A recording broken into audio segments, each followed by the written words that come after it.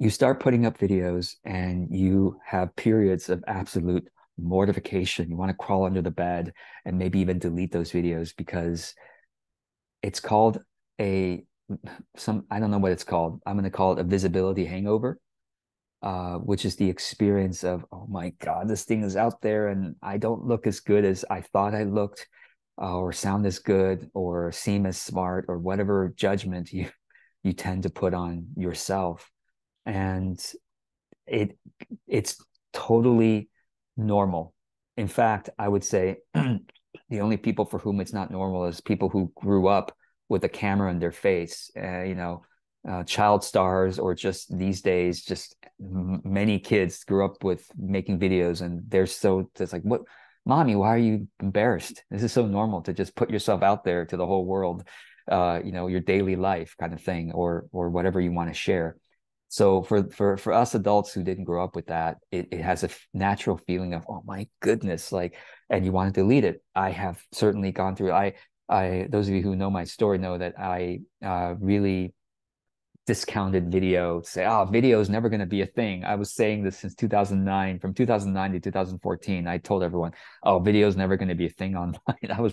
I'm so embarrassed, right? It was ridiculous. Why? Because I was mortified to see myself on camera. I'm like, I'm never going to, because now I'm a marketing expert. People are going to ask me, should I make video? I'm like, no, it's video. Just do text only posts, do images, video, let someone else do video. You don't have to do video.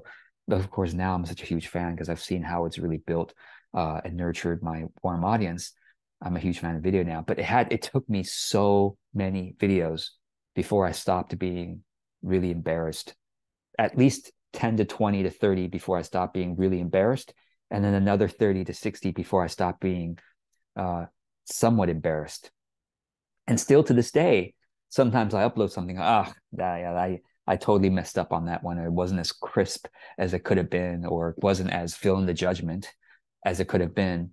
I still feel that today, but of course, I now have had thousands of experiences just ignoring that inner critic.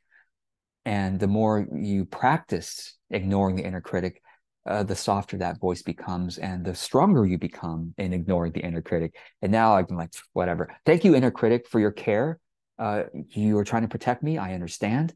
And you're trying to protect my reputation and whatever. I understand. Thank you for your care. I don't even have that dialogue anymore. Now I'm just getting used to ignoring it, thinking, ignoring it. It's very instinctual now. So now I embarrass myself all day long, all week long on video, and I'm okay with it. And I really do think, and I'll end with this part, it does build an authentic self-confidence and authentic power and self-empowerment when you practice doing that ignoring and still keep the video up, no matter how embarrassing or whatever it feels to you.